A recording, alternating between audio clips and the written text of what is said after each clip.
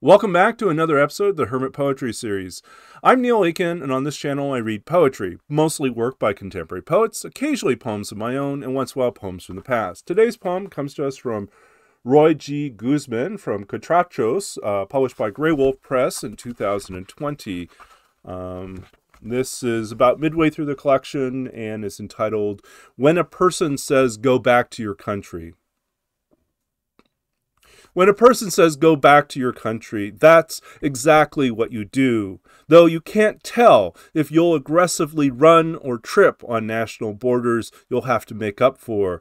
The declaration's so thunderous that even the floor can't hold still, and whether or not you have a passport on you or you're wearing any shoes at all to cross the thorniest distance of yourself, where oceans mean the same as potable water, or if the neighbors are having sex while you're dragging sacks of regrets that might as well be trash bags, leaky and heavy, so they call the cops anyway, is insignificant. Because by then you're not an adult, but a child aspiring to behave like a breadwinner, and when you can't find this country to which you're asked to return, though back has always meant finding an undisclosed space to vanish in, you try to give a retort. Not an argument exactly, but a glimpse of the other body that can easily escape through our tongues, and you usually wait until the speaker has remembered to go back to his family, since his family can be remembered. And you curl into the night sash, cold out of habit, to your dwelling, though there's nothing in there, even if you have purchased all the furnishings, because a man who decides that a country is not an extension of one's heart can easily say that's not what he meant, that what he meant was more like, we all just need to get along, man. I don't want any trouble, man. I don't want any trouble. And that's what you're debating when you remember that the child you carry on your back hasn't been fed in days, months, his heavy breathing, a river overflowing as you multiply uncertainty before you, which hides behind the safest sanctuaries, even inside. Most countries can't recall their mothers, just as shame can't be extracted from any medical devices or prayers. If innocence can be taken by force only once, what is truly seized thereafter is absence, only absence. And that was Roy G. Guzmán, When a Person Says Go Back to Your Country. From Catrachos, Greywolf Press, 2020. I hope you enjoyed this reading. I hope it gives you something to think about. My own, for me, turning through this collection brought a lot of things to mind, although my own navigation through U.S. immigration in many ways was different and in a lot of ways less traumatic. I still connect with a lot of the frustration, difficulty, and pain.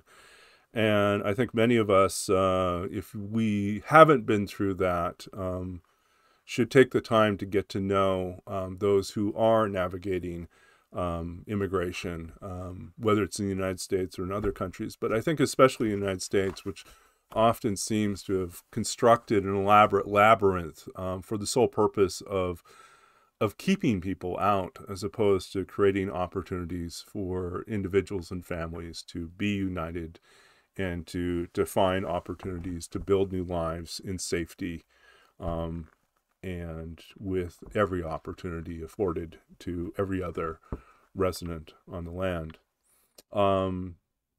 There's much that can be done.